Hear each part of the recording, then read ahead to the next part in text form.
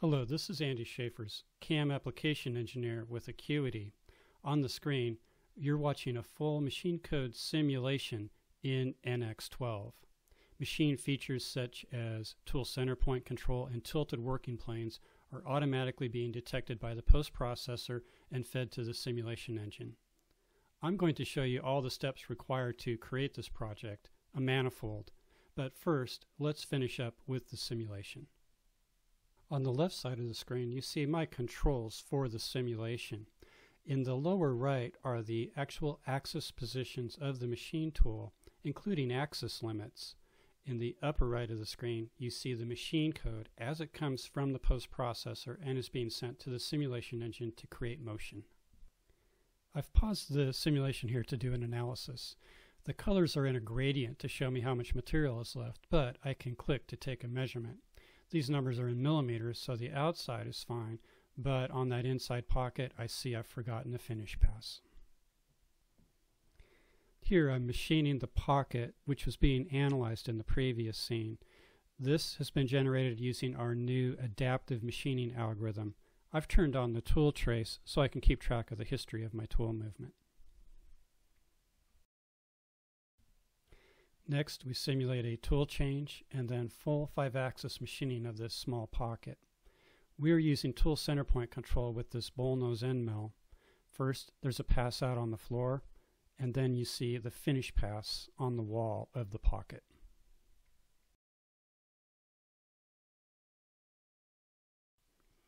This is a simulation of tilted working plane operations. The post automatically sees the off-angle tool axis and creates the correct tilted working plane code. You're seeing some helical milling, and then we're using can cycles to spot drill, drill, and tap the 3 holes on the angled face.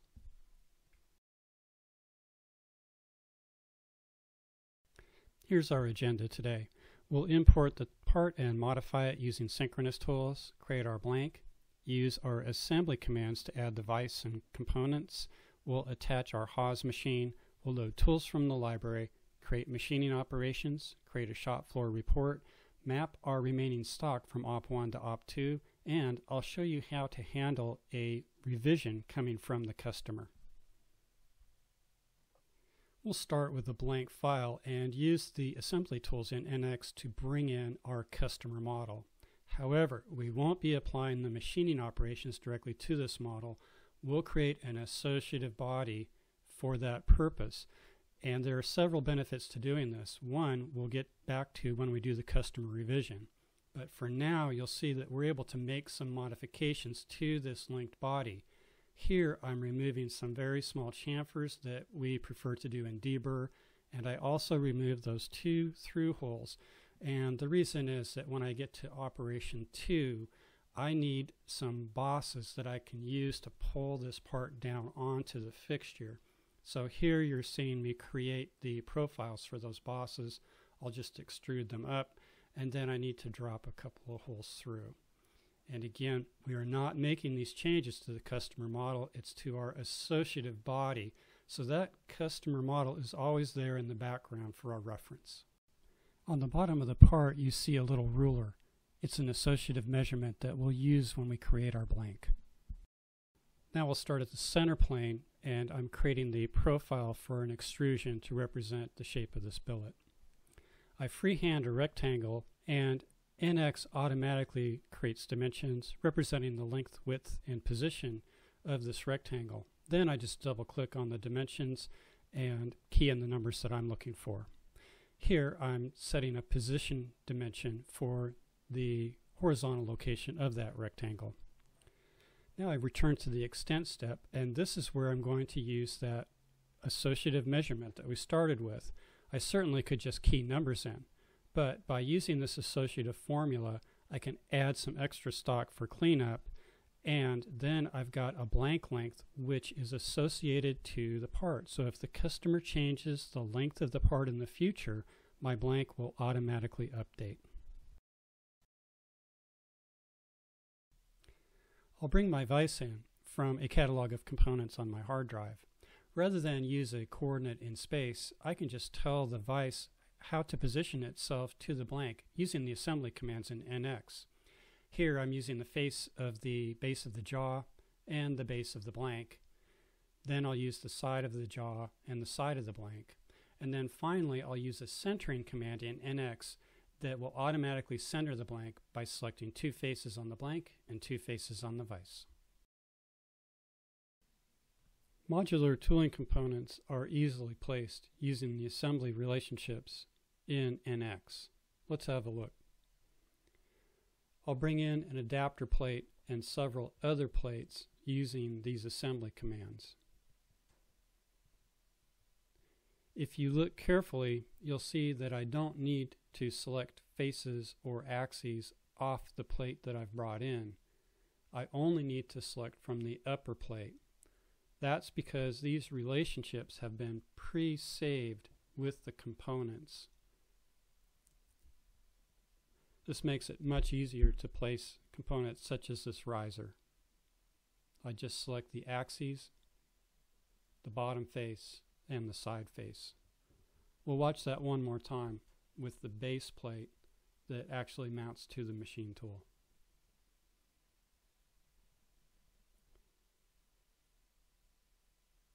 Here's the axes and then the 2 faces. Very quick.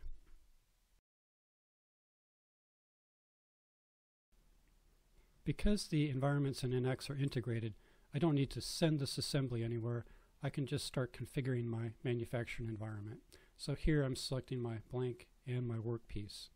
Next I'll go to my library and search for machine tools. I'm looking for the UMC 750. I'll attach the table of this machine to the bottom center of my base plate. When the machine tool comes in, you'll see that it's not just an assembly of components. It actually has the kinematic relationships assigned to it. Because this assembly setup that I've created is now attached to the table of the machine, as I use the slider bars, I can check that this setup works within the travel limits of the machine. Now it's time to attach some tools to this project. I could create them on the fly, but I have a library with tools that I have stored for this machine. I'll search on that term and attach all the tools at one time. You can see the graphic representation of the tools in the tool changer pockets. As I move the tools, they change pockets because those are the designations for the tool numbers. Let's begin our first machining operation. We'll use the face mill to take that 1/2 millimeter of stock off the top of our part. By selecting the face, NX understands where the actual boundary of our blank is and extends the tool path so that it machines it successfully. Many shops are moving towards adaptive or volumetric machining for roughing operations. Let's see how easy this is with NX. I pick a Z depth, hit the generate button, and there's my adaptive machining toolpath. I can quickly see the result of this operation in solid form. Then I'll do a little housekeeping and hide some of the components to make visualization of future operations easier. Here I'll place another adaptive machining operation. I'll go all the way to the bottom of the part as I'm selecting here, but then I'll drop down an additional 1/2 millimeter so the tool is slightly below my part. Then I'll place a second Z level midway up to rough a little more of that material. When we look at the results though, you see that that upper pass is aware of the in-process workpiece. It knows most of the material has been machined away, so it places only the passes necessary to actually clean up that part of the job. Here I'm working on the top of those threaded bosses inside the round cavities. NX will understand that this is a closed area and place helical lead-ins for me. For our last adaptive machining operation, we need to clean up the pocket there at the center of the manifold. And as before, this is a closed area, so we see the helical lead-in and then the adaptive machining passes out to the periphery.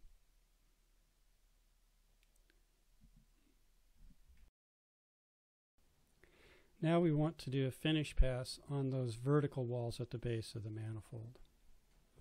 we can use a filter for tangency that allows us to quickly select those faces. Then we get a profile pass with arc lead in and lead out automatically. Now we'll use a bullnose end mill to machine that horizontal face that's down at the base of the manifold. All I need to do is select that face, and NX will understand that it also needs to machine the fillet and understand that it can't reach into those acute angle areas. The In Process Workpiece will keep track of the remaining material. Now we'll switch to machining that angled face that's there with the 3 holes. We're going to rough and finish, and the challenge here is the step nature of the In Process Workpiece. We don't want to do any air cutting, so let's check that automatically generated toolpath with a verification. We can see that it's doing an efficient job of only machining where it needs to. NX contains many different multi-axis machining options to meet different programming requirements. Here I'm using swarf machining to do a finish pass around the outside. I'm using a bullnose end mill, so I will pick up the remaining part of that fillet at the bottom. I can quickly validate this toolpath by watching it machine against the In Process Workpiece as it creates that finish pass. Now I've got a little patch there in between. I need to push the Z up so it doesn't hit that angled face.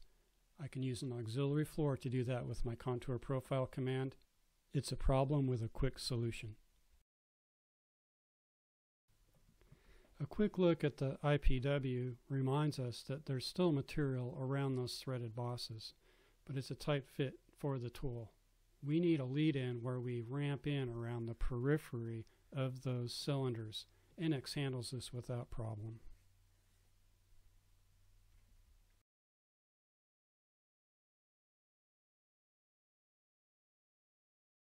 Now I'll machine the small cavity on the back side of the part. The key to doing this quickly is the region selection. I pick a seed face, the bounding edges, and NX automatically finds all the surfaces in that region. I just select the tool axis, click Generate, and there's my toolpath.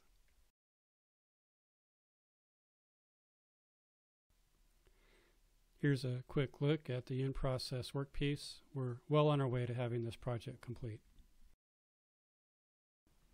Let's return to multi-axis machining. We want to finish the walls of that small pocket. I'll use the contour profile command. It will let me take an extra pass out on the floor and then finish the walls. And all I need to do is pick the floor. It finds the walls automatically. That's pretty quick. But let's verify this and look at our IPW. That's what we wanted. Now I'll show you how quickly you can rough out a little acute area like this. I picked the 2 faces. I'm using a constant Z-level technique, and I'm setting my Z depths up so that the spacing at the bottom is tighter, giving me more material removal down there where I need it. Quick look at the IPW will validate our success here. It's time to finish that little acute area now. I'll use a 4mm ball, but to keep that tool short, I want to tip it away from that vertical wall. I'll do that with my work coordinate system, which then lets me put a sketch on that plane, so I'm looking right down my tool as I draw this containment sketch. It makes things a lot quicker and easier. Once that sketch is complete, I can go into the machining side and choose boundary machining. Here I'll pick up that sketch as the containment.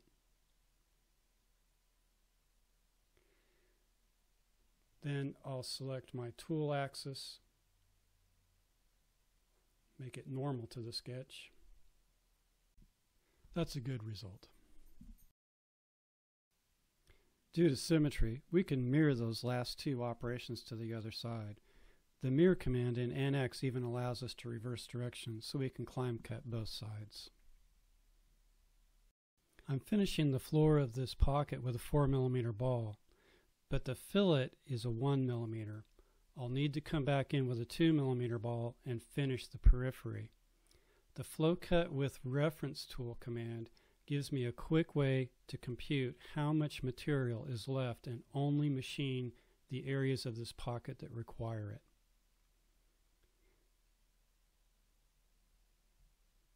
When we look at the settings, we see where we call out the reference tool and the overlap.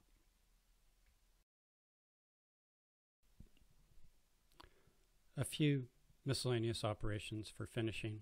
Here with a ball end mill is a single pass cleanup of this fillet. Then for the 4 screw hole reliefs, I'm using a floor wall operation with a Z step down.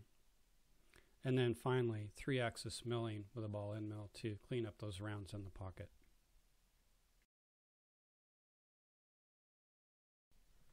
Here I'll machine the 2 chamfers in the large holes. All I need to do is select the 2 conical surfaces. NX will automatically recognize the feature and correctly apply the tool path with a Z depth offset.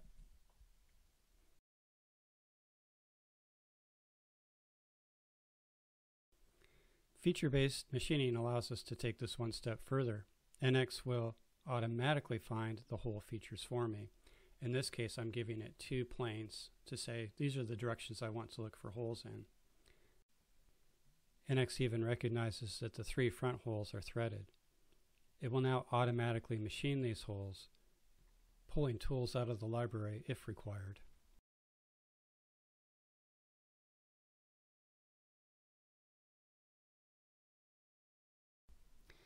NX CAM can quickly create shop floor documentation and reports.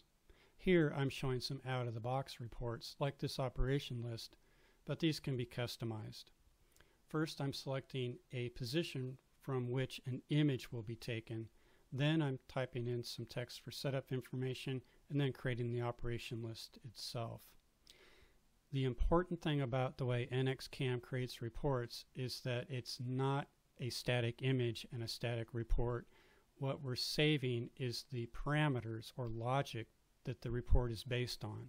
What this means is when the programmer goes back and revises the program, the report only needs to be republished, not recreated.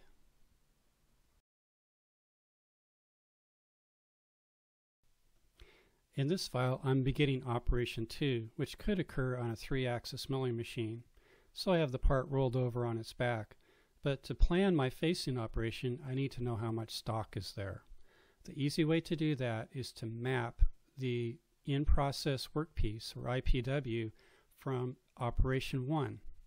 So I'm searching here for that workpiece in the other file, and as I hit update, we'll actually see that In Process Workpiece appear on the screen. In this way, I can use my machining operations, which are aware of the IPW, and create efficient tool paths, understanding where the remaining stock is on the part. Finally, I'm going to address revisions.